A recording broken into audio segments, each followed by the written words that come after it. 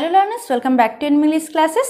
আজকে ক্লাসে আমরা ফিগার অফ স্পিচের সেকেন্ড পার্টটি নিয়ে আলোচনা করব। প্রথম পার্টটিতে আমরা ফিগার্স বেসড অন সিমিলারিটি নিয়ে আলোচনা করেছিলাম। আজকে ফিগার বেসড অন অ্যাসোসিয়েশন নিয়ে আলোচনা করব।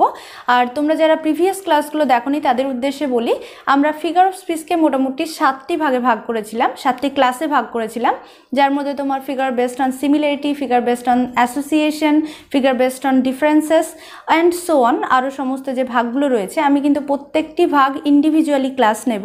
তো আজকে যে ক্লাসটি নেব সেটা হচ্ছে ফিগার বেসড অন অ্যাসোসিয়েশন, ঠিক আছে। আর তোমরা যারা প্রিভিয়াস ক্লাসগুলো দেখোনি অবশ্যই দেখে নেবে, কারণ এক্সামের জন্য কিন্তু ভীষণ important.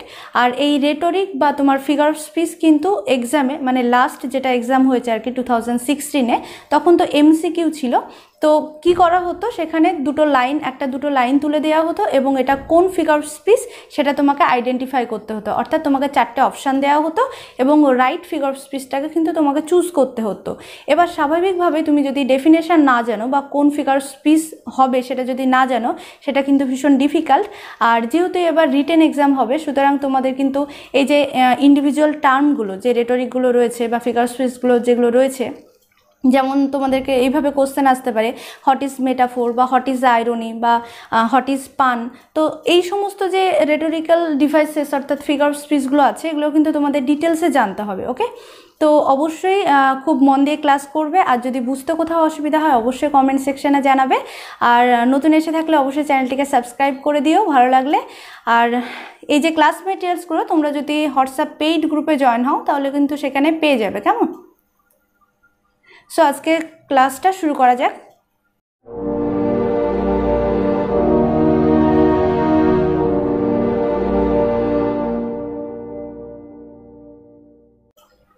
Figures based on association. এখানে দেখো তোমাদের বোঝার সুবিধার্থে আমি ডিটেলসে ডেফিনেশনটা দিয়েছি। Let's read it. When two objects or ideas are always found together, they become connected together in the mind in such a way that whenever we think one of them, we are instantly reminded of the other. This mental process is known as association. Now we have to know the meaning of association. ঠিক আছে, এই যে association word এর অর্থটা কি? Association এটা একটা কি বলছে, এটা একটা mental process where two things or two ideas connected with each other. ঠিক আছে, অর্থাৎ তুমি যখন একটা তোমার ভাবনা চিন্তার সঙ্গে সিমিলার ওয়েতেই তোমার আরেকটা ভাবনা চিন্তা ইনস্ট্যান্ট চলে আসে, সেটা কিন্তু তোমাকে মনে করতে হয় না।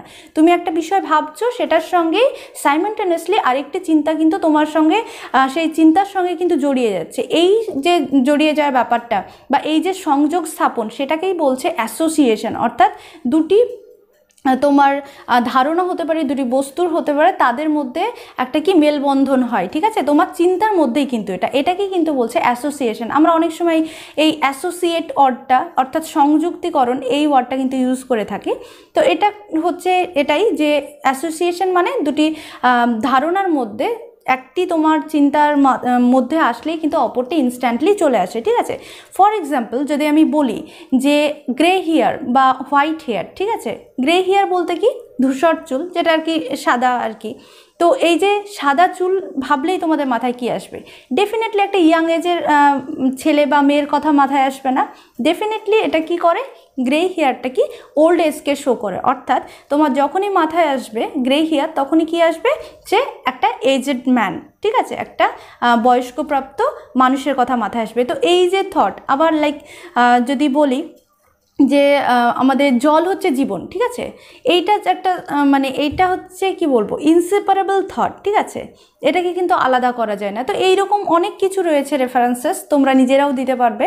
সো এটাই হচ্ছে আর কি অ্যাসোসিয়েশন দুটো ধারণার মধ্যে। আরেকটা আমি এক্সাম্পল বলবো যে আমরা যখন দেখবে অ্যাকচুয়ালি অ্যাসোসিয়েশন মানে কি, সংযুক্তিকরণ। আমরা যখন বলি যে ট্রি অফ নলেজ, ঠিক আছে, ট্রি অফ নলেজ বলতে কিন্তু আমাদেরকে সেই ব্যাক টু কি বলবো, একটা অ্যালিউশন রয়েছে যেটা, ঠিক আছে, যেমন তোমার হেভেন, যেমন অ্যাডাম ইভ ছিল, তখন কিন্তু সেখানে অ্যালিউশনটা ইউজ করা হয়েছিল ট্রি অফ নলেজ, সে তার যে ফল খেয়েছিল। সো ট্রি অফ নলেজ বলে কোথাও গিয়ে আমাদের সেই অ্যালিউশনটা মনে পড়ছে, ঠিক আছে। তো এই ব্যাপার সংযুক্তিকরণগুলো চলেই আসে, ঠিক আছে। সো এটাই অ্যাসোসিয়েশন। নেক্সট দেখো, This association or relation between two objects or ideas on directly stated and other is suggested. ঠিক আছে, এই যে অ্যাসোসিয়েশন, একটা তুমি ভাববে ডিরেক্টলি থাকবে, সেটা বলা থাকবে, আর আরেকটি কিন্তু সেটা কি সাজেস্টেড করা হবে, সেটা তোমাকে ধরে নিতে হবে। ঠিক আছে, আমি এক্সাম্পল যখন দেবো আরও ডিটেলসে, মানে তোমাদের এই বিষয়গুলো আরও ক্লিয়ার হয়ে যাবে। ঠিক আছে, for when we say we want 5, এখানে এক্সাম্পলটা দেখে নাও। for when we say we want 5 extra hands for the factory, by hands we mean men। অর্থাৎ এখানে কি বলছে, যখন আমরা বলি যে আমাদের ফ্যাক্টরিতে 5টা হাত এক্সট্রা লাগবে, এবার 5টা হাত এক্সট্রা লাগবে, দ্যাট মিনস কিন্তু এই হ্যান্ডস বলতে কিন্তু আমরা কি একটা মেনকে অর্থাৎ মানুষকে বুঝিয়েছি। শুধুমাত্র হাত, কাটা হাত নিয়ে কেউ চলে আসলো, সেটা কিন্তু কোনো কাজের নয়। অ্যাকচুয়ালি কি বলা হচ্ছে এখানে, লাইনটা এটা থাকছে, দেখো, we want 5 extra hands for our factory, আমাদের ফ্যাক্টরিতে 5টা এক্সট্রা হ্যান্ড লাগবে। এই হ্যান্ডের মধ্যে দিয়ে আমরা কি বোঝাচ্ছি, যে 5টা মানুষ লাগবে। এটা কিন্তু বলতে হয় না, এটা ইনস্ট্যান্ট আমাদের মাথায় চলে আসে। ঠিক আছে, সো এটাই বলছে আর কি, এটাই হচ্ছে অ্যাসোসিয়েশন। সো এই যে ফিগার বেসড অন অ্যাসোসিয়েশন, এটাকে বেসিক্যালি বেশ কিছু ক্যাটাগরিতে ভাগ করা যায়। Like the figures are included, এই যে অ্যাসোসিয়েশন, এর মধ্যে কি কি ফিগার্সগুলো রয়েছে দেখো, তার মধ্যে রয়েছে মেটোনমি রয়েছে, সিনেকডকি রয়েছে, ট্রান্সফার্ড এপিথেট অর হাইপ্যালেজ রয়েছে, এবং লাস্ট অন সেটা হচ্ছে অ্যালিউশন। ঠিক আছে, আমি একটু আগেই যেটা অ্যাডাম এবং ইভের যে নলেজ অফ ট্রি, ঠিক আছে, বা ফরবিডেন ফ্রুট, আমি তোমাদেরকে টেক্সট পড়ানোর সময় কিন্তু ফরবিডেন ফ্রুটের কথা বলেছিলাম। সো ফরবিডেন ফ্রুটও হচ্ছে একটা অন কাইন্ড অফ অ্যালিউশন। সো এটা হচ্ছে figures based on association. I hope তোমরা বুঝতে পেরেছো ফিগার বেসড অন অ্যাসোসিয়েশন ব্যাপারটা কি। এখানে একটা ধারণার সঙ্গে অটোমেটিক্যালি আরেকটা ধারণা কিন্তু অ্যাসোসিয়েটেড হয়ে যাবে। ওকে, সো এই যে মেটোনমি, সিনেকডকি, ট্রান্সফার্ড এপিথেট এবং অ্যালিউশন, এদের আমরা ডিটেলসে জানবো। নাও comes to the first point, that is মেটোনমি। ঠিক আছে, মেটোনমিটা কি? মেটোনমি এর অর্থ হচ্ছে, এর যদি আমরা লিটারাল মিনিং দেখি, সেটা হচ্ছে চেঞ্জ অফ নেম, অর্থাৎ নাম চেঞ্জ করে কোনো কিছু যদি বোঝানো হয়। এটা আমি পার্ট করে তোমাদেরকে বোঝাচ্ছি। দেখো, মেটোনমি এটা কিন্তু দুটো ওয়ার্ড থেকে এসেছে। ফার্স্ট গ্রিক ওয়ার্ড মেটা, যার অর্থ হচ্ছে চেঞ্জ বা সাবস্টিটিউশন, অর্থাৎ বিকল্প। ঠিক আছে, কোনো কিছু পরিবর্তন বা বিকল্প কিছুকে বোঝাচ্ছে, এবং অনমা এর অর্থ হচ্ছে নেম, অর্থাৎ একটি নেম দেয়া থাকবে, তার বিকল্পটা আমাদেরকে ভেবে নিতে হবে। ঠিক আছে, সো দেখো ডেফিনেশনটা দেখো, metonymy is that figure of speech in which one thing is named but another thing loosely connected with it is meant। এইখানে দেখো, এটা হচ্ছে ডেফিনেশন। ঠিক আছে, আমি যেটা বললাম, এক্সামে যদি তোমাদেরকে ডেফিনেশন অফ মেটোনমি জিজ্ঞেস করা হয় 2 মার্কসের, তাহলে তোমরা ডেফিনেশনটা দেবে এবং একটা এক্সাম্পল দেবে। ঠিক আছে, সো এখানে দেখো কি বলছে, মেটোনিমি is that figure of speech. মেটোনিমি হচ্ছে সেই ফিগার অফ স্পিচ যেখানে কি করা হয়, একটা নাম বলা হয় এবং সেই নামটা বলে অন্য একটি নেম যেটা কি লুজলি কানেক্টেড উইথ, একদম ইন্টাগ্রাল পার্ট নয়, কিন্তু তার সঙ্গে কিন্তু যোগাযোগ একটা রয়েছে। ঠিক আছে, একটা কানেকশন রয়েছে, তেমন কিছু মিন করা হয়। অর্থাৎ তোমাকে একটা জিনিস বলা হবে এবং আরেকটি জিনিস তোমাকে ভেবে নিতে হবে, কিন্তু এই যে দুটো ধারণা বা দুটো থিং, ঠিক আছে, 2 আইডিয়াস বা দুটো জিনিসের মধ্যে কিন্তু কোনো ইন্টাগ্রাল মিনিং থাকবে না বা ইন্টাগ্রাল পার্ট নয়, অর্থাৎ অবিচ্ছেদ্য অংশ নেই, এরা কিন্তু লুজলি কানেক্টেড উইথ। ঠিক আছে, এটার সঙ্গে এটা ধরা হয়, কিন্তু এটা বিচ্ছেদ করা যাবে না, সেই রকম ব্যাপারটা নয়। আই হোপ তোমরা যখন এক্সাম্পলটা দেখবে বুঝতে পেরে যাবে। দেখো, he is ruined by the bottle. এখানে কি বলা হচ্ছে, he is ruined by the bottle, মানে সে কি বটলের দ্বারা রুইন হয়ে যাচ্ছে। রুইন মানে কি, গ্র্যাজুয়ালি ডিস্ট্রয়েড, মানে ধ্বংস হয়ে যাওয়া আর কি। ঠিক আছে, আস্তে আস্তে ক্ষতিগ্রস্ত হওয়া আর কি।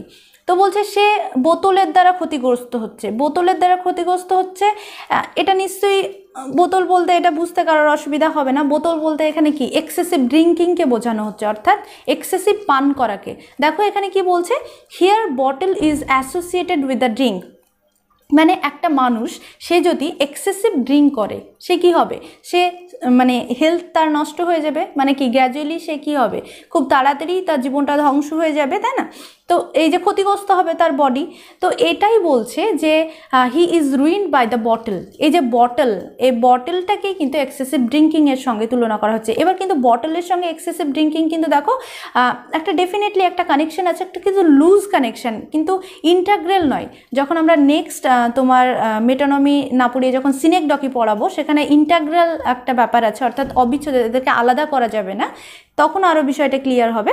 তোমরা এটা মাথায় রাখবে, মেটোনমি ইজ দ্যাট ফিগার স্পিচ যেখানে কি একটা জিনিস বলা হবে এবং আরেকটা জিনিস মিন করা হবে, কিন্তু তাদের মধ্যে কানেকশনটা লুজ কানেকশন থাকবে, একটা মানে একটা হিডেন কানেকশন থাকবে, বুঝতে পারলে? মানে একদম ইন্টাগ্রাল কিছু থাকবে না, ঠিক আছে? এটা হলে এটা হতেই হবে এমন ব্যাপারটা নয়, ঠিক আছে? সো আমরা মেটোনমি জানলাম। এবার মেটোনমিতে কিছু পার্ট রয়েছে, কিছু ভাগ রয়েছে, আমরা সেইগুলো জানবো, যে বিভিন্নভাবে ক্লাসিফাই করে আর কি বোঝার সুবিধার্থে। এইভাবে কিন্তু ক্লাসিফাই করে কিন্তু তোমাদের এক্সামে আসবে না, জাস্ট মেটোনমির এক্সাম্পল কোনগুলো বা কী কীভাবে হতে পারে এইটা কিন্তু এই ক্যাটাগরিক্যালি তোমরা জানতে পারবে, ঠিক আছে? দেখো, the মেটোনমি has several varieties mention below, ঠিক আছে? অনেকগুলো ভ্যারাইটি রয়েছে মেটোনমির, সেগুলো নিচে বর্ণনা করা হলো। ফার্স্ট অফ অল দেখো, দি symbol or the sign for the things symbolised, ঠিক আছে? এবার সিম্বল নিশ্চয়ই তোমরা জানো সিম্বলটা কি, ঠিক আছে? সিম্বল বা সাইন, কবি বা তোমার লেখক এখন কিন্তু তাদের লেখায় বিভিন্নভাবে কিন্তু সিম্বল, অর্থাৎ কোনো কিছু ডিরেক্টলি উপস্থাপনা না করে সিম্বলের থ্রু কিন্তু করা হয়, অর্থাৎ প্রতীক, ঠিক আছে? যেমন ধরো ট্রাফিক লাইনে, ঠিক আছে? ট্রাফিক লাইনে দেখবা গ্রিন লাইট যেটা, সেটা কি মানে যাওয়ার, গো, এটার প্রতীক, তাই না? ইয়েলো যখন কি মানে স্টপ, রেড মানে টোটালি স্টপ, ঠিক আছে? বা সেই ইয়েলোটা যেটা সেটা রেডি টু গো। এই যে সিম্বলগুলো, এই সিম্বলগুলো কি মানে এইগুলো আর কি সিম্বল বোঝানো হয়, যে এটা মানে এটার আর কি গ্রিন লাইট দেখলেই আমরা কি এটা বুঝে যাব, সঙ্গে সঙ্গে আমাদের মাথায় কি চলে আসবে, যে মানে আমরা এখন যেতে পারি। সো আই হোপ তোমাদেরকে আমি খুব ভেঙে বোঝাচ্ছি, বাট তোমরা একটু মনোযোগ দিয়ে ক্লাসগুলো করবে, কারণ ক্লাসগুলো করলে কি তোমাদের একবার যদি তোমরা বুঝে যাও, নেক্সট টাইম কিন্তু আর ভুলবে না। আর প্রত্যেকটি টেক্সট থেকে তোমরা কিন্তু প্রত্যেকটি টেক্সটে কিন্তু মানে বুঝে তোমাদেরকে কোনটা কোন রেটরিক সেটা তোমাদেরকে বুঝতে হবে, কারণ আমার পক্ষেও কিন্তু প্রত্যেকটা লাইন ওয়াইজ কিন্তু রেটরিক বলা সম্ভব নয়, তাই না? এর জন্য কিন্তু আমি রেটরিকটা একটু বেশি ফোকাস করছি, ঠিক আছে? সো দেখো এখানে নেক্সট কি বলা হচ্ছে। ফার্স্ট অফ অল যেটা রয়েছে সেটা হচ্ছে symbol for the symbol R sign for the things symbolised. একটা সিম্বল ইউজ করা হবে এবং অন্য কিছু মিন করা হবে। দেখো ফার্স্টে grey here's should be respected, grey here's should be respected, অর্থাৎ ধূসর চুলকে বা তোমার সাদা চুল যেটা আর কি শুড বি রেসপেক্টেড মানে রেসপেক্ট করা উচিত, সম্মান দেওয়া উচিত। এবার আমি প্রথমেই বললাম যেটা অ্যাসোসিয়েশন বোঝাতে গিয়ে, গ্রে হেয়ার্স মানে কি, মানে কি আর আমরা জানি ইয়াং এজের কালার, সমস্ত কিছুর কালার, শুধু গ্রে হেয়ার্স বলতে শুধুমাত্র একটা মানুষের চুল সেটাই নয়। ইভেন তোমরা যদি কোনো প্ল্যান্টের দেখো, লিভগুলো দেখো, প্রথমে লিভটা কি হয় মানে সবুজ কালার থাকে, তারপর আস্তে আস্তে সেটা ফেড হতে হতে একসময় গ্রে হয়, গ্রে হওয়ার পরে সেটা ইয়েলো হয়ে সেটা ঝরে পড়ে, তাই না? তো প্রত্যেকটা জিনিসেই তাই, এটা হিউম্যান বিংসের ক্ষেত্রেও অ্যাপ্লিকেবল, যে গ্রে হেয়ার্স মানে কি একটা এজেড পারসন বা ওল্ড ম্যান, ঠিক আছে? তো এখানে grey here's should be respected, এই যে লাইনটার মধ্যে দিয়ে দেখো বুঝিয়ে দিচ্ছে যে বৃদ্ধ বয়সকে বা বৃদ্ধ মানুষকে, বৃদ্ধ বয়স বলতে শুধু বৃদ্ধ বয়সকে রেসপেক্ট না, বৃদ্ধ মানুষকে কি করা দরকার, রেসপেক্ট করা দরকার, ঠিক আছে? এটাই কিন্তু মিন করছে। নেক্সট দেখো, তাহলে সিম্বলটা কি বোঝাতে পারলাম তো, এখানে গ্রে হেয়ার্স মানে symbol for the old age. Next এটা দেখো, হি অ্যাসেন্ডেড the thrown, he অ্যাসেন্ডেড the thrown মানে সে সিংহাসনে আসীন হলো। সিংহাসনে আসীন হওয়া মানে কি, he get the power of the sovereignty or the power of the royalty, royal power actually, ঠিক আছে? সিংহাসনে বসা মানে জাস্ট বসাই নয়, সেটা কিন্তু কিংলি অথরশিপ বা তোমার রয়্যালটি পাওয়ারটাকে পাওয়া, ঠিক আছে? তো এই যে থ্রোন দেখছো, এই থ্রোন ওয়ার্ডটি দিয়েই কিন্তু সিম্বল অফ সভারেন্টি বা রয়্যালটি পাওয়ারকে বোঝানো হয়েছে, ঠিক আছে? নেক্সট দেখো, this is my San mine on Telemachus two hmm I live the sceptre and the আইল। এটা হচ্ছে ইউলিসেসের, আমি পড়িয়েছিলাম তখনও বুঝিয়েছিলাম। সো এখানে দেখো এই যে sceptre, two hmm I live the sceptre and the আইল, মানে এই হচ্ছে আমার ছেলে টেলিমিকাস, আমি তাকে কি আমার সেপ্টার মানে কি এখানে রড অফ আ কিং, ঠিক আছে, সেপ্টার মানে হচ্ছে রড, সো কিংলি অথরিটি দিলাম, এবং দ্য আইল মানে আইল্যান্ড অর্থাৎ পুরো রাজত্ব, তাকে আমি আমার রডটা দিলাম এবং রাজত্ব দিলাম। এই যে রড দিলাম মানে কি কিংলি অথরিটি দিল, ঠিক আছে। এই যে sceptre symbol for the sovereignty or royalty পাওয়ার, ঠিক আছে, বোঝাতে পারলাম। নেক্সট যেটা রয়েছে দি instruments or the organ for the agent, ঠিক আছে, অর্থাৎ তোমার এখানে একটা ইনস্ট্রুমেন্ট বোঝানো হবে, ইনস্ট্রুমেন্ট বুঝিয়ে তার যে মানে এজেন্ট, ঠিক আছে, সেটার যে ইউজ করে যে তাকে বোঝানো হবে, ঠিক আছে। এক্সাম্পল দেখলে এটা বুঝে নেবে। দেখো, the pen is the মাইটিয়ার then the শর্ড, the pen is the মাইটিয়ার then the শর্ড, এই যে পেন, ঠিক আছে, এই পেনটাকে কি বলা হচ্ছে, এই পেনটা কিসের প্রতীক, এটা একটা সিম্বল ফর দ্য রাইটার, ঠিক আছে। এখানে বলছে যে একটা পেন অর্থাৎ একজন রাইটার ইজ মাইটিয়ার, অনেক বড়, কার থেকে, দেন দ্য শর্ড মানে কি তারওয়াল। আমি যেমন পেনটা দেখালাম, পেন হচ্ছে যেমন রাইটারের প্রতীক, তেমন শর্ড কার প্রতীক বলো, সোলজার, রাইট। সো একজন লেখক একজন সোলজারের থেকে বা একজন ফাইটারের থেকে সে অনেক ঊর্ধ্বে, এটাই কিন্তু মিন করছে, ঠিক আছে। নেক্সট দেখো, আ সুইট থ্রোট এনচ্যান্টস দ্য অডিয়েন্স, বলছে একটা কি মিষ্টি গলা সবাইকে মনোমুগ্ধ করলো, ঠিক আছে, বা এনচ্যান্ট করে দিল, হ্যাঁ, মুগ্ধ করে দিল। এবার একটা সুন্দর গলা, এবার সুইট থ্রোট বলতে কি, নিশ্চয়ই এই থ্রোট বলতে সিঙ্গারকে বোঝানো হচ্ছে, একটা সুমিষ্ট গলা মানে কি, একটা সুমিষ্ট গলার যে সিঙ্গার অর্থাৎ তোমার যে গান গাইছে সে কি করলো, পুরো অডিয়েন্সকে, ঠিক আছে, চার্ম করে দিল তার গলার গান দিয়ে, তো এটাই মিন করছে আর কি।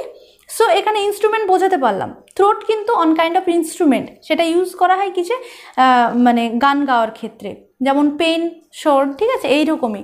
তো তোমাদের এখানে আরও বিভিন্ন এক্সাম্পল আসতে পারে, যে এইটা মাথায় রাখবে যে instrument or organ for the agent, ঠিক আছে, ইনস্ট্রুমেন্ট দিয়ে কিন্তু আমরা এজেন্টকে অর্থাৎ এর যে পরিচালনা করে তাকে কিন্তু আমরা মিন করব।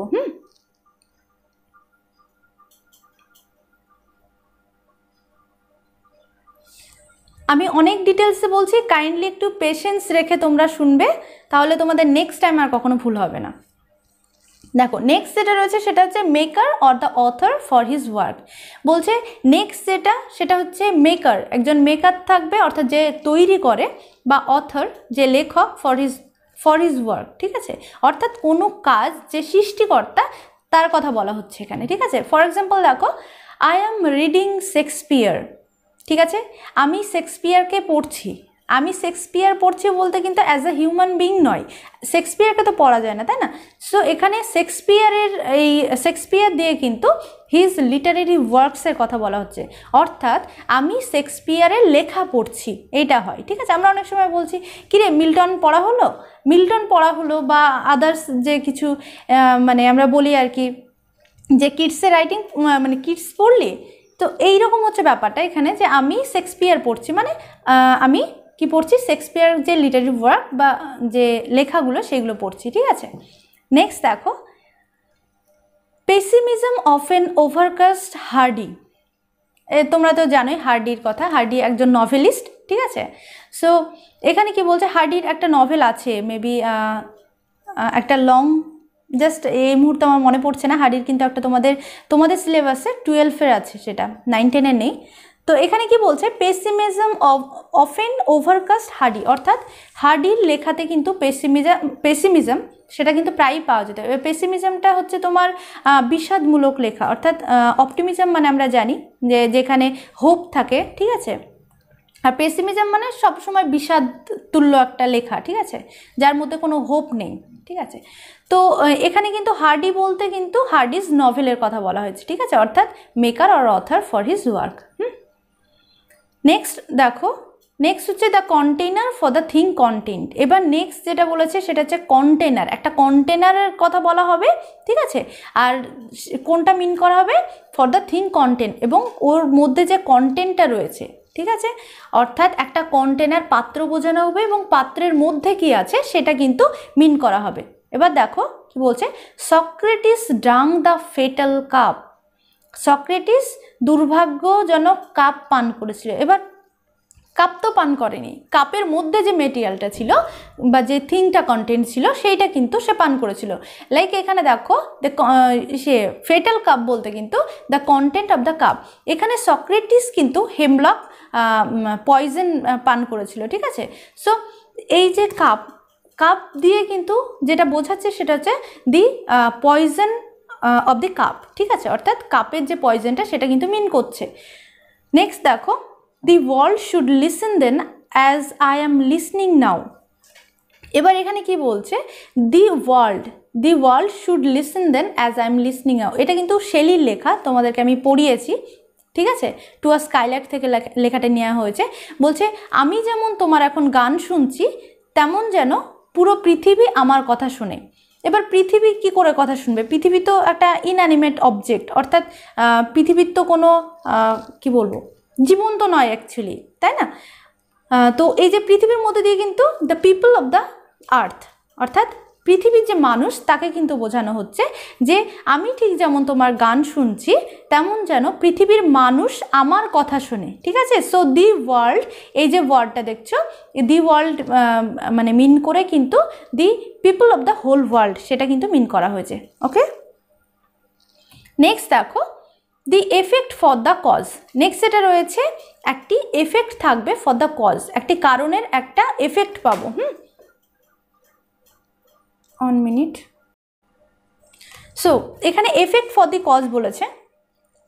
ফার্স্টে দেখো এটা এক্সাম্পলটা আমি জাস্ট এক্সাম্পল দিয়েছি, ঠিক আছে, আর এইগুলো তোমাদের জাস্ট বোঝার সুবিধার্থে এই যে পয়েন্টগুলো লেখানো হয়েছে যে এফেক্ট ফর কজ বা আদার্স যে পয়েন্টগুলো, এইগুলো কিন্তু এক্সামে আসে না। এক্সামে তোমাদেরকে একটা লাইন তুলে দেবে, যেমন আমি একটু আগে বললাম the world should listen then as I am listening out, যেহেতু এটা আমি করিয়েছি তাই বলছি। তো এই যে তোমার লাইনটা, এই লাইনটা তোমাকে এক্সামে তুলে দিল এবং তোমাকে জিজ্ঞেস করা হবে যে এটা কোন ফিগার অফ স্পিচ, ঠিক আছে। এবার সেখানে তোমার 4টা অপশান দিল, সেখানে হয়তো তোমাকে দিল এটা অ্যালিগরি না পান না অ্যালিউশন নাকি মেটোনমি।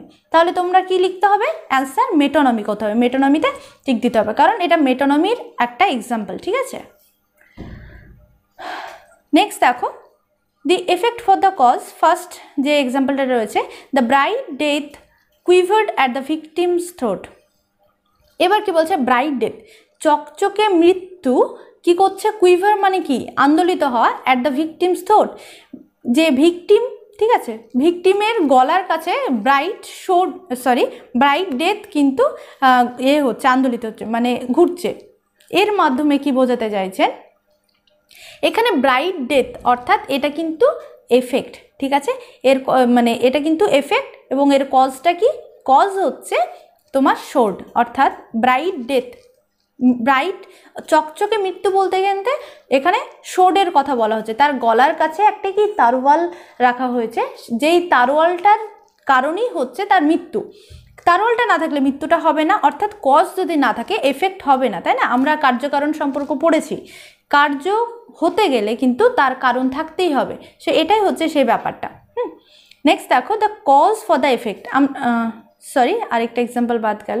হ্যাঁ, সেকেন্ড এক্সাম্পলটা দেখো, grey here's should be respected, ঠিক আছে। এটা কিন্তু মেটোনমিরই উদাহরণ, কিন্তু দুটো পার্টেই আসে। দেখো গ্রে হেয়ার মানে কি, এখানে কারণটা, এটা কিন্তু ফল, গ্রে হেয়ারটা হচ্ছে ফল, কারণটা কি ওল্ড এজ, মানুষের বৃদ্ধ বয়স আসলেই কিন্তু চুলটা পেকে যাবে, সুতরাং কারণটা কি, বৃদ্ধর বয়সটা হচ্ছে কারণ, এবং তার ফল হিসেবে আমরা কি পাচ্ছি, গ্রে হেয়ার পাচ্ছি। তো এটা এখানেই মিন করছে। নেক্সট দেখো, কজ ফর দ্য এফেক্ট, ঠিক আছে।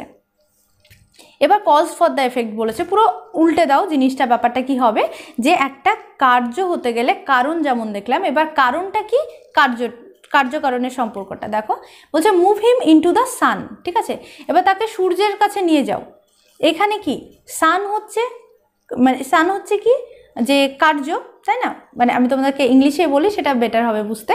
বলছে move him to the sun, অর্থাৎ তাকে সূর্যের কাছে নিয়ে যাও। সূর্যের কাছে নিয়ে যাওয়া মানেটা কি, সানবিমের কথা বলা হচ্ছে, অর্থাৎ তোমার সূর্যের কাছে তো নিয়ে যাওয়া সম্ভব না, রাইট?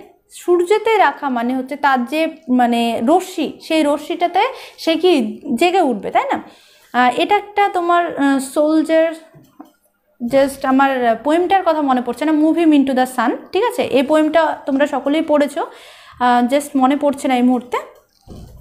যাই হোক, এটা মিন করতে চাইছে যে সানবিমে রেখে দিলে কি হবে, সে জেগে উঠবে, ঠিক আছে, তো সেটাই মিন করছে। নেক্সট দেখো, the letter shows a NEET hand, বলছে এই যে লেটারটা দেখছো, এই লেটারটা কি প্রমাণ করছে, একটা নিট হ্যান্ড, একটা নিখুঁত লেখা, নিখুঁত হাত প্রমাণ করছে। এবার নিখুঁত হাত প্রমাণ করা মানে কি, তার যে এফেক্টটা, ফলটা, সেটা প্রমাণ করছে, রাইট, মানে হ্যান্ডরাইটিংয়ের কথা বলা হচ্ছে। একটা নিখুঁত হাত, একটা লেটারে নিখুঁত হাত বলতে কিন্তু তার যে লেখার কোয়ালিটি বা যে লেখার স্টাইলটা, সেটাকে বলা হচ্ছে, ঠিক আছে, হ্যান্ডরাইটিংয়ের কথা বলা হচ্ছে। নেক্সট দেখো the place for its production, এইখানে কিন্তু একটা প্লেসের নাম করা হবে এবং তার প্রোডাকশনের কথা বলা হবে, ঠিক আছে। ফার্স্ট এক্সাম্পল দেখো, O for a beaker full of worm south, ঠিক আছে, এখানে ওয়ার্ম সাউথের কথা বলা হচ্ছে এবং ফুল অফ বিকার মানে ওয়াইনের কথা বলা হচ্ছে, ঠিক আছে, অর্থাৎ the wine made in south Europe, south ইউরোপে যেখানে মানে ওয়াইনটা তৈরি করা হয়েছে সেই জায়গাটার নাম কিন্তু বলা হচ্ছে, ঠিক আছে। নেক্সট দেখো, অল অ্যারাবিয়া ব্রিথস ফ্রম ইয়ান্ডার বক্স, এইখানে কি বলছে, এটা রেপ অফ দ্য লক থেকে নেওয়া হয়েছে, ঠিক আছে, বলছে যে সমগ্র অ্যারাবিয়া যেন নিঃশ্বাস নিচ্ছে ফ্রম ইয়ান্ডার বক্স, সেই ইয়ান্ডার বক্স থেকে, ঠিক আছে, মেকআপ বক্স থেকে। সো এইখানে যেটা বলছে যে অল অ্যারাবিয়া বলতে কিন্তু দ্য পারফিউমস অফ অ্যারাবিয়া, ঠিক আছে, আরবের সুগন্ধি তো পাওয়া যাচ্ছে না, কিন্তু যে জায়গাটা থেকে এসছে, অর্থাৎ যে পারফিউমের কথা বলা হচ্ছে, অর্থাৎ সেটা কিন্তু মেড হয়েছে কোথায়, অ্যারাবিয়াতে, ঠিক আছে, আরবে। সো এটাই হচ্ছে the place for its production, অর্থাৎ জায়গার নাম করে প্রোডাকশনের কথা বলবে। তো these are all the examples of মেটোনমি, মেটোনমির example আমরা দেখলাম। নাও came to the second point, that is সিনেকডকি। সিনেকডকি কি এবং এর পার্টগুলো আমরা জেনে নেব, ঠিক আছে। So সিনেকডকি is a figure of speech in which one thing is named but another thing intimately associated with it is meant. আমরা মেটোনমিতে কি পড়লাম, যে মেটোনমি এমন একটা ফিগার স্পিচ যেখানে দুটো থিং বা আইডিয়ার মধ্যে কি একটা লুজলি অ্যাসোসিয়েটেড থাকবে, ঠিক আছে, অর্থাৎ দুটোর মধ্যে ডেফিনেটলি একটা কানেকশন থাকবে, বাট সেটা কিন্তু কোনো ইন্টাগ্রাল কানেকশন নয়, সেটা কিন্তু তাদের মধ্যে কিন্তু মানে বিচ্ছেদ করানো সম্ভব। কিন্তু সিনেকডকি হচ্ছে এমন একটা ফিগার স্পিচ যেখানে যেখানে যে দুটো আইডিয়ার মধ্যে সংযোজন হবে, কিন্তু সেখানে কি হবে, একটা সেখানে কিন্তু কোনো বিচ্ছেদ হবে না, অর্থাৎ ইন্টাগ্রাল পার্ট অফ ইচ আদার, ঠিক আছে, এটা কিন্তু মিন করা হবে। দেখো কি বলছে ফার্স্টেরটা, আপার্ট ফর দ্য হোল, ঠিক আছে, একটি অংশ বোঝাবে, ফর দ্য হোল সমগ্র অংশ বোঝাতে গিয়ে শুধুমাত্র সামান্য অংশ দিয়ে কিন্তু সমগ্র অংশটাকে বোঝাবে।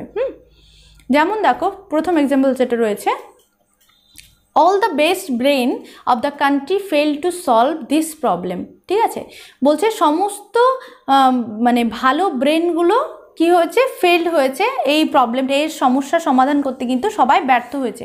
এবার সমস্ত ভালো ব্রেন বলতে কিন্তু এটা একটা ব্রেন কি, একটা বডির একটা পার্ট, তাই না, মানে পুরো বডির ব্রেন তো মানুষের থেকে আলাদা করা যায় না, তাই না, ইন্টাগ্রাল পার্ট, অবিচ্ছেদ্য একটা অংশ। তো এটার সঙ্গে কি তুলনা হচ্ছে, যে একটা পুরো সমগ্র জিনিস তুলনা হচ্ছে, সেই সমগ্র জিনিসটা কি, সেটা হচ্ছে ব্রেনি পিপল, অর্থাৎ শহরের প্রত্যেকটি মানে শহরের সমস্ত ব্রেনি পিপল কিন্তু এই সমস্যাটার সমাধান করতে পারলো না, সামান্য একটা ব্রেন, একটা পার্ট দিয়ে কিন্তু সমগ্র ব্রেনি পিপলদের কথা কিন্তু এখানে বলা হলো, ঠিক আছে, এটাই হচ্ছে আ part for the whole. Next দেখো, silver and gold I have নান, বলছে আমার কাছে রূপো সোনা কোনোটাই নাই, ঠিক আছে। এবার রূপো সোনা কোনোটাই নাই, এই যে সিলভার গোল্ড দিয়ে কি বোঝাতে চাইলো, রিচেস, অর্থাৎ আমার কাছে ধনসম্পদ কিছুই নাই, কোনোটাই নাই। তাহলে পার্ট কি, ধনসম্পদের মধ্যে অনেক হতে পারে, সেটা ডায়মন্ড হতে পারে, তোমার সিলভার গোল্ড বা মানি, ইচ অ্যান্ড এভরিথিং, ঠিক আছে, তোমার রিচেস হতেই পারে। তো এখানে জাস্ট দুটো বলেছে, পার্ট, দুটো অংশের কথা বলা হয়েছে, দিয়ে কিন্তু রিচেস মিন করছে, ঠিক আছে, এটাই হচ্ছে part for the whole. R next যেটা দিয়েছি দেখো, সেটা হচ্ছে টেনিশনের লাইনটা যেহেতু আমি পড়িয়েছি তাই দিয়েছি, by this still hearth among this barren ক্র্যাগস, এখানে কি বলছে দেখো, হার্থ আমি বলেছিলাম হার্থ হচ্ছে এমন একটা প্লেস, একটা ফায়ার প্লেস, ঠিক আছে, পশ্চিমা দেশগুলোতে সেখানে ঘরকে উষ্ণ রাখতে ফায়ার প্লেস রাখা হতো। তো এখানে সেই ফায়ার প্লেসটা দিয়ে কিন্তু ইউলিসেস কি মিন করতে চাইছিল, he does not find any warmness in his own family বা ইন হিজ ওন হাউস। সে কিন্তু আইডিয়ালি তার রাজ্যে, তার হাউসে অর্থাৎ তার বাড়িতে তিনি কিন্তু দিন যাপন করতে পারছিলেন না। কারণ কেন পাচ্ছিলেন না সেটা তো আমরা কবিতায় পড়েছি। তো এইখানে যে স্টিল হার্টটা বলতে কিন্তু সে ইন্টারনালি যেটা মিন করতে চাইছিলেন যে তিনি পুরো বাড়িতেতেই কিন্তু কোনো উষ্ণতা, পুরো তার রাজ্যই কিন্তু কোনো উষ্ণতা পাচ্ছেন না, ঠিক আছে। সো এটা হচ্ছে part for the whole. So next এটা রয়েছে the whole for the part. The whole for the part এবার কি সমগ্র জিনিসটাকে বোঝাবে, একটা সামান্য অংশ বোঝাতে, ঠিক আছে। ফর এক্সাম্পল দেখো, India could not win the world cup, Bharat world কাপে জিততে পারলো না। আমরা প্রায়শই এই কথাটা বলি, ভারত হেরে গেল। ভারত কি করে হারে? ভারত তো একটা মানে একটা তো কি বলবো, একটা ব্রডার কনসেপ্ট, তাই না? ভারত পুরো কান্ট্রি, পুরো দেশটা হচ্ছে একটা ব্রডার কনসেপ্ট, কিন্তু আমরা ভারত হেরে গেল এর মধ্যে দিয়ে মিন করি কি, যে the team of the Indian cricket, বা এটা মিন করি যে আমরা কি ইন্ডিয়ান টিম হেরে গেল, ঠিক আছে। অর্থাৎ এই যে পুরো সমগ্র ইন্ডিয়া বলতে কিন্তু আমরা জাস্ট একটা পার্ট বোঝালাম, সেটা দি ইন্ডিয়ান ক্রিকেট টিম, এটা বোঝালাম, ঠিক আছে। নেক্সট দেখো, the song and Saint of the smiling ইয়ার। এখানে কি বলছে যে song and the Saint of the smiling ইয়ার, এই যে স্মাইলিং ইয়ার দেখছো, এই স্মাইলিং ইয়ারটাই হচ্ছে স্প্রিং সিজনকে বলা হচ্ছে। এবার যদি আমরা বলি যে ক্রাইং ইয়ার, ক্রাইং ইয়ার বলতে আমরা মনসুনকে ধরবো, অর্থাৎ বৃষ্টি হলে ক্রাইং ইয়ার ধরতে পারি, যেহেতু স্মাইলিং ইয়ার স্প্রিংকে ধরা হয়, তাই না। সো গ্লুমি ইয়ার সেটা আমরা উইন্টার সিজনকে ধরতে পারি, ঠিক আছে। সো এই হচ্ছে মানে হোল ফর দি পার্ট, অর্থাৎ একটা ক্ষুদ্র অংশ বলবে কিন্তু তাকে সমগ্রটা মিন করবে, ঠিক আছে। নেক্সট দেখো, ভীষণ ইন্টারেস্টিং, সেম জিনিস আর কি। নেক্সট এটা রয়েছে আ species for the genus. Species মানে প্রজাতি, ঠিক আছে, ফর দ্য জেনাস অর্থাৎ তোমার পুরো জেনাস, পুরো মহাজাতি বা পুরো বড় জাতির থেকে ছোট প্রজাতি মিন করবে। যেমন দেখো example, man can not leave by bread alone. এখানে শুধুমাত্র ব্রেড দিয়ে কিন্তু মানুষ তার জীবন চালাতে পারে না। ব্রেড একটি মাত্র খাবারের কথা বলা হয়েছে, তার মধ্যে দিয়ে কিন্তু পুরো সমগ্র মানে এক কথায় খাবারের কথাই বলা হয়েছে। এখানে যেটা মিন করতে চাইছে সেটা হচ্ছে man can not leave buy food, শুধুমাত্র খাবার দিয়েই তো হয় না, তার তো আনুষঙ্গিক আরও বিষয়গুলি লাগে, তাই না। যেমন তার একটা ভালো জীবন পেতে গেলে এডুকেশন লাগবে, তার সারাউন্ডিংস ভালো হতে হবে, তো মাথার ওপর ছাদ, মানে বিভিন্ন জিনিস কিন্তু এগুলো মানে ম্যাটার করছে। শুধুমাত্র খাবার দিয়েই তো আর মানে বেঁচে থাকা যায় না, তাই না। তো সেটাই মিন করছে এখানে। নেক্সট দেখো, silver and gold I have নান। একটু আগে আমি যেটা এক্সাম্পল দিলাম যে সিলভার বা গোল্ড এটা একটা পার্ট, ঠিক আছে, আই হ্যাভ নান আমার কিন্তু কোনোটাই নেই, সেটা কি মিন করছে, রিচেস মিন করছে, একটা বড় জিনিস মিন করছে। তো এখানেও তাই, যে ছোট কিছু দিয়ে, যেমন ব্রেড বা তোমার সিলভার গোল্ড এগুলো হচ্ছে টুকরো টুকরো অংশ, ঠিক আছে, সেটা দিয়ে একটা বড় কিছু বোঝাচ্ছে। The genus for a species অর্থাৎ এবার বড় একটা জাতিকে বোঝাবে ছোট্ট একটা প্রজাতি দিয়ে। লাইক ড্রিঙ্ক দ্য পেটি ক্রিয়েচার ড্রিঙ্ক, এইটা একটা লেখা, ঠিক আছে, এটা মেবি তোমার শেক্সপিয়ারের লেখা, সরি শেক্সপিয়ার বলছি, ওয়ার্ডসওয়ার্থের লেখা, ঠিক আছে। কি বলছে, ড্রিঙ্ক পেটি ক্রিয়েচার ড্রিঙ্ক, অর্থাৎ এখানে কিন্তু পেটি ক্রিয়েচার বলতে কাকে বলা হচ্ছে, ল্যাম্পকে। এবার ক্রিয়েচার বলতে আমরা তো যে কোনো অ্যানিমাল ধরতে পারি, তাই না, কিন্তু এখানে যেটা মিন করা হচ্ছে সেটা শুধুমাত্র একটি ছোট্ট ল্যাম্পকে বলা হচ্ছে যে পান করো, ঠিক আছে। সো এটা আমরা একটা স্পেসিস ধরলাম, ঠিক আছে। নেক্সট দেখো, দাউ was not born for death immortal bird. Nightingale, এখানে নাইটিঙ্গেলের এক্সাম্পল দিয়েছে। তো বলছে তোমার জন্ম কিন্তু মৃত্যুর জন্য হয়নি, আই মিন তুমি কিন্তু মৃত্যুর জন্য তোমার জন্ম হয়নি, অর্থাৎ ইমর্টাল বোঝাতে চাইছে, ঠিক আছে। তো এখানে দাউ was not born for death immortal bird, এখানে কিন্তু সামান্য একটা বার্ডকে দিয়ে পুরো যে মানে কি বলবো নাইটিঙ্গেল বার্ড এখানে কিন্তু মিন করা হচ্ছে, ঠিক আছে। অর্থাৎ ইমর্টাল বার্ড বলতে স্পেসিফিক কিন্তু এখানে নাইটিঙ্গেল বার্ডকে বলা হচ্ছে, কিন্তু এখানে ইমর্টাল বার্ড বলতে কিন্তু সমগ্র বার্ডই কিন্তু আমরা ধরতে পারি, কিন্তু যেহেতু এটা একটা পোয়েট্রির লেখা এবং সেখানে শুধুমাত্র নাইটিঙ্গেলকেই বোঝানো হয়েছে, ঠিক আছে, অর্থাৎ সমগ্র দিয়ে একটা সামান্য ছোট্ট একটা পাখিকে বোঝানো হয়েছে, ঠিক আছে।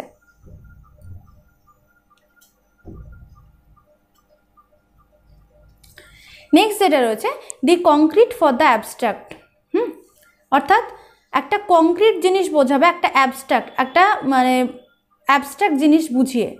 এক্সাম্পল দেখো, there is a good deal of Fox in his character, বলছে তার চরিত্রে বেশ ভালোই শিয়ালের মতো যে শিয়াল চরিত্র আছে।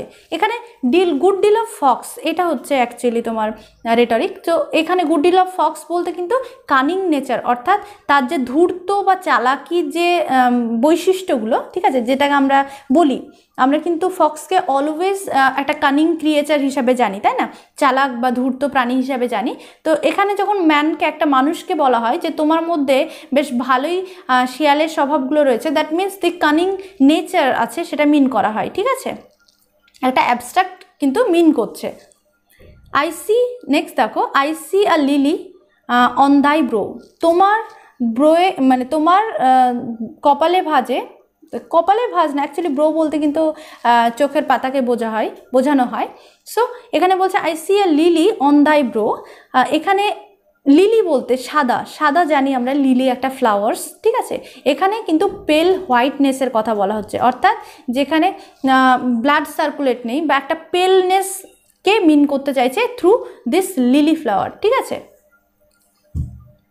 নেক্সট দেখো, নেক্সট এটা রয়েছে দি অ্যাবস্ট্রাক্ট ফর দ্য কংক্রিট। আমরা পড়লাম কংক্রিট ফর দ্য অ্যাবস্ট্রাক্ট, এবার অ্যাবস্ট্রাক্ট ফর দ্য কংক্রিট। এখানে যেটা রয়েছে দেখো, it is not sorry okay, so is not she A beauty, বলছে সে কি একটা বিউটি নয়। সো এই যে বিউটি, এটা কিন্তু অ্যাবস্ট্রাক্ট একটা কোয়ালিটি, মানুষের সৌন্দর্য, এটা তো অ্যাবস্ট্রাক্ট কোয়ালিটি, রাইট। সো এই অ্যাবস্ট্রাক্ট দিয়ে কি বোঝাচ্ছে, কংক্রিট বোঝাচ্ছে। কংক্রিট বলতে এখানে বিউটিফুল লেডিকে বোঝাচ্ছে, সে কি একটা বিউটিফুল লেডি নয়, সে কি একটা সুন্দর মেয়ে নয়, সেটা মিন করছে, কেমন। সো নেক্সট দেখো, I am out of humanities rich, এটা কপারের লেখা। কি বলছে, আমি হিউম্যানিটি, এটাও একটা অ্যাবস্ট্রাক্ট কোয়ালিটি, তাই না। অ্যাবস্ট্রাক্ট নেচার দিয়ে কি বলছে, মানুষকে বোঝাচ্ছে যে আমি মনুষ্যত্বের বাইরে, সীমাধারার বাইরে চলে গেছি, মানে কি আমি মনুষ্যত্বের বাইরে চলে যাই, মানে কি আমি মানুষদেরকে ছেড়ে দূরে চলে গেছি, ঠিক আছে। Say I am out of man's rich, আমি মানুষের বাইরে চলে গেছি, এটা কিন্তু মিন করছে। হ্যাঁ, নেক্সট দেখো, নেক্সট যেটা রয়েছে an individual for the class, ঠিক আছে। একটা ইন্ডিভিজুয়ালকে মিন করা হবে, কিন্তু তার থ্রুতে একটা পুরো ক্লাসকে বোঝানো হবে, ঠিক আছে। এক্সাম্পলগুলো দেখলে বুঝতে পেরে যাবে। ফার্স্টে বলছে বঙ্কিমচন্দ্র ওয়াজ এ স্কট, ঠিক আছে। বঙ্কিমচন্দ্র এটা আমাদের বাঙালি সাহিত্যিক, বঙ্কিমচন্দ্রকে কি বলছে, একজন স্কটের সঙ্গে তুলনা করছে। স্কট হচ্ছে এখানে একটা গ্রেট হিস্টোরিক্যাল, ঠিক আছে, ওয়াল্টার স্কট যে রোম্যান্টিক একটা হিস্টোরিক্যাল নভেলিস্ট সে, তো তার সঙ্গে তুলনা করা হচ্ছে। কি বলছে যে বঙ্কিম ওয়াজ আ স্কট, মানে Bankim has that same quality that the British novelist Scott has, মানে এখানে তোমার কি বলছে যে স্কটের যেমন কোয়ালিটি ছিল, ঠিক আছে, সিমিলারলি বঙ্কিমচন্দ্রের কিন্তু সেম কোয়ালিটি রয়েছে। তার জন্য বঙ্কিমচন্দ্রকে কি বলা হয়, যে great historical novelist of the Bengal, একটা যেহেতু তুলনা করা হচ্ছে, ঠিক আছে। নেক্সট দেখো, হি ইজ আ শাইলক। এবার শাইলক তোমরা দেখো, রেটরিক বেসিক্যালি তোমার যদি প্রি নলেজ না থাকে তাহলে কিন্তু রেটরিক মানে খুঁজে বের করা ভীষণ চাপের। যেমন দেখো এই এক্সাম্পলটা, যেমন এর আগেরটাই দিলাম বঙ্কিমচন্দ্র ওয়াজ এ স্কট, এবার স্কটটা কি না জানলে তোমরা অ্যান্সার করতে পারবে না। সো স্কটটা আমি কি বললাম, ওয়াল্টার স্কট একজন নভেলিস্ট, ঠিক আছে। সিমিলারলি দেখো নিচেরটা দেখো, বলছে হি ইজ আ শাইলক, সে একজন শাইলক। শাইলকটা হচ্ছে শেক্সপিয়ারের একজন ক্যারেক্টার, তোমরা যদি পড়ে থাকো এটা মার্চেন্ট অফ দ্য ভেনিস প্লেতে, তো শাইলক হচ্ছেন একজন ক্যারেক্টার। শাইলকের নেচার কি ছিল, হি ইজ টু মাচ, মানে কি বলবো, মানে ভীষণ একটা কনজুস টাইপের, ভীষণ মানে সে একটা মানি লেন্ডার ছিল, লোককে মানুষকে ধার দিবে এবং একটা বেশি ইন্টারেস্ট অর্থাৎ সুদ নিত, ঠিক আছে। এইরকম একটা মেন্টালিটি হচ্ছে শাইলকের। So he is a Shylock. এবার কোনো মানুষকে যদি বলা হয় he is a Shylock, that means শাইলকের যে চরিত্র সেটা নিশ্চয়ই সেই মানুষটির মধ্যে রয়েছে, অর্থাৎ সেও হয়তো মানুষকে চড়া সুদে ধার দেয়, ঠিক আছে, এটাই মিন করছে। So he is a Shylock on who lends money at a high rate of interest. দেখো আমি পাশে লিখে দিয়েছি, এমন একজন মানুষ যে বেশি সুদে কিন্তু মানুষকে সাহায্য, অর্থাৎ সাহায্য তো করে না, সে নিজের স্বার্থের জন্য মানুষের বিপদের কি নেয়, সুবিধাগুলো নেয়, ঠিক আছে। তো এটা হচ্ছে শাইলক। নেক্সট যেটা রয়েছে দি material for the thing made, ঠিক আছে, অর্থাৎ মেটেরিয়ালের কথা বলা হবে এবং যে জিনিসটা মেড করা হয়েছে সেটা মিন করবে, ঠিক আছে। এবার দেখো ওয়াজ it for this the clay গ্রিউ টল, এটাও একটা তোমার সোলজার পোয়েম, ঠিক আছে, আমি জাস্ট ভুলে গেছি নামটা। সো বলছে এই দিনটার জন্যই কি না সোলজার, মেবি সোলজার পোয়েটের, হ্যাঁ। এখানে কি বলছে দেখো, ওয়াজ ইট ফর দ্য ক্লে গ্রিউ টল, এই কারণেই কি এই কাদামাটিটা বড় হয়েছিল। এখানে ক্লে বলতে কিন্তু ম্যানের কথা বলা হচ্ছে, একটা মানুষের কথা বলছে, কারণ জানি আমরা হিউম্যান বিং বিশ্বাস করি কি হিউম্যান বিং হচ্ছে মাটির তৈরি, তাই না। সো এই যে ক্লে কাদার, এই কাদার মধ্যে দিয়ে কিন্তু একটা মানুষকে বোঝানো হচ্ছে, মেটেরিয়ালটা বোঝাচ্ছে সেই যে থিং আর কি সেটা বোঝাতে, হ্যাঁ। নেক্সট দেখো the night was clad in complete still, বলছে যে নাইট মানে কি যোদ্ধা, ঠিক আছে, KNIGHT, নাইট মানে যোদ্ধা, বলছে যোদ্ধাটা কি হচ্ছে ওয়াজ clad in a complete still, পুরো স্টিলে ঢাকা, পুরো স্টিলে, একজন যোদ্ধা পুরো স্টিলে Dhaka, that means the armour is made of steel, ঠিক আছে, অর্থাৎ তার যে পোশাক এবং তার যে সরঞ্জাম সেগুলো সমস্তগুলোই কি একটা স্টিল, মানে একটা স্টিলের তৈরি, ঠিক আছে, অর্থাৎ তার যে ড্রেস আপ সেটা টোটালি কিসের স্টিলের তৈরি, তার জন্য বলছে clad in a complete still, স্টিলে Dhaka, স্টিলে Dhaka মানে তার যে ড্রেসটা সেটা মিন করা হচ্ছে। সো এটা হচ্ছে অলসো দ্য এক্সাম্পল অফ সিনেকডকি, ঠিক আছে। তাহলে সিনেকডকি হচ্ছে আমরা যেটা পড়লাম সেটা হচ্ছে একটা অবিচ্ছেদ্য অংশ, ঠিক আছে, আলাদা করা যায় না। চলো নেক্সট থার্ড পয়েন্ট যেটা ফিগার্স বেসড অন অ্যাসোসিয়েশনে সেটা নিয়ে আলোচনা করা যাক, ট্রান্সফার এপিথেট অর হাইপ্যালেস, ঠিক আছে। এই ট্রান্সফার এপিথেটটা কি, it is a figure in which an epithet, এই এপিথেটের অর্থ হচ্ছে adjective, so it is a figure of speech in which an adjective is transferred from one object to which it properly belongs to another, অর্থাৎ এখানে কি হয় একটা adjective যেটা একটা অবজেক্টের সঙ্গে রিলেটেড সেটা সেইখানে না বসে সেটা একটা অন্য ওয়ার্ডের সঙ্গে কিন্তু বসে, ঠিক আছে। তো আমরা এক্সাম্পল দেখলে বিষয়টা আরও ক্লিয়ার হয়ে যাবে তোমাদের। আর এই যে অ্যাডজেক্টিভের চেঞ্জ এটা কিন্তু অনেক সময় আমরা মেটাফোরেও পাবো, ঠিক আছে, মেটাফোরেও কিন্তু একটা ডিসিমিলার থিংয়ের মধ্যে কিন্তু অনেক সময় ট্রানজিশন হয়ে যায়, ঠিক আছে। তো বেসিক ডিফারেন্সটা আমি পরে কোনো এক সময় যখন পার্সোনাল মেটাফোর পড়াবো তখন তোমাদেরকে বোঝাবো। সো এখানে কি বলছে, ফার্স্ট এক্সাম্পলটা দেখো, he lives a busy life, সে একটা ব্যস্ত জীবন অতিবাহিত করে, he lives a busy life. এখানে দেখো জীবন কি করে ব্যস্ত হতে পারে, তাই না, একটা মানুষ ব্যস্ত হয়। সো এই যে বিজি, এই যে অ্যাডজেক্টিভটা, ঠিক আছে, তার যে ব্যস্ততা, এই ব্যস্ততাটা কিন্তু অ্যাকচুয়ালি হি এর সঙ্গে রিলেটেড, তাই না। সো এইখানে দেখো হি এর সঙ্গে মানে না বসে সেটা কি হয়েছে লাইফের সঙ্গে বসেছে, ঠিক আছে। তো এটাই হচ্ছে মানে একটা অ্যাডজেক্টিভ কি হয় যেটা properly belong to some object, but এটা কি হয় অন্য আর একটা অবজেক্টের সঙ্গে গিয়ে বসে, কেমন। নেক্সট দেখো they must a worry way, তারা একটা ক্লান্ত পথ পাড়ি দিল, they must a worry way. এবার ক্লান্ত পথ কি করে পাড়ি দেওয়া যায়, তাই না, ক্লান্ত তো পথ হয় না, ক্লান্ত করা হয় মানুষ হয়, তাই না। এখানে দে অর্থাৎ তারা ক্লান্ত, পথটা ক্লান্ত নয়। সো এখানে ওয়ারিটা দেখো রাস্তার কাছে গিয়ে বসে, অর্থাৎ ওয়ের পাশে গিয়ে বসেছে। সো এটাই হচ্ছে ট্রান্সফার্ড এপিথেট, ঠিক আছে, অর্থাৎ একটা অ্যাডজেক্টিভ যেটা প্রপারলি কোনো একটা অবজেক্টের সঙ্গে বিলং করে কিন্তু সেখানে না বসে সেটা একটা অ্যানাদার অবজেক্টের সঙ্গে কিন্তু বসে, ঠিক আছে, এটা হচ্ছে ট্রান্সফার এপিথেট। নেক্সট দেখো